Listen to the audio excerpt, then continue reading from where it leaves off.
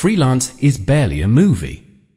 Sure, it's got a budget, $40 million, the semblance of a plot, and stars that you'll recognize, but none of it was developed beyond the bare minimum to get released on VOD and in a few theaters.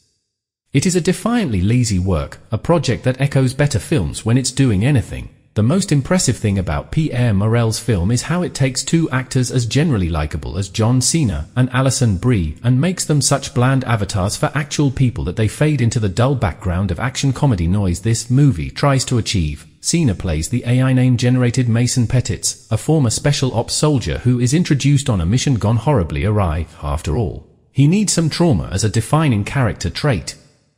Well, that and a rocky marriage, to a depressingly wasted Alice Eve, and a consistently quizzical look like when my dog hears a word she knows.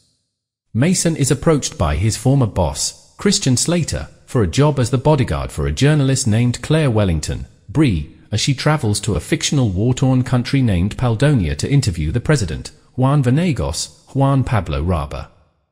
Shortly after arrival, they're thrust into action when they get stuck in an assassination attempt and coup on President Venegas, sending them into the jungles of this make-believe country with no identity or history that can be read on screen at all other than foreign place. There's an oppressive nothingness to Freelance.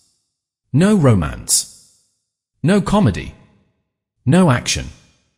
Sure, there are half-hearted attempts at those things, but none of it connects because this film doesn't have an ounce of artistry behind it. I'm a sucker for a fun rom-com adventure movie. I even kinda liked The Lost City, and a fan of Cena's brand of action hero and most of Brie's entire career, and I found the experience of Freelance draining. The various sparks needed for a film like this, chemistry between performers, believable stakes, unexpected action beats, are missing.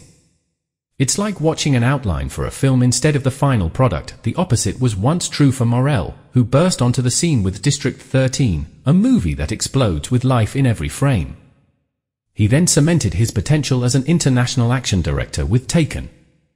But that filmmaker appears to have been sanded down by the industry, left here to paint by numbers with boring cinematography, a complete lack of cultural depth, and uninspired action. At a certain point, even the actors start to look bored. When Brie's character says, "That was pretty damn cool," and looks at Cena like both of them know they're in a movie, I muttered, "I don't believe you." Freelance is barely a movie. Sure, it's got a budget, $40 million, the semblance of a plot, and stars that you'll recognize, but none of it was developed.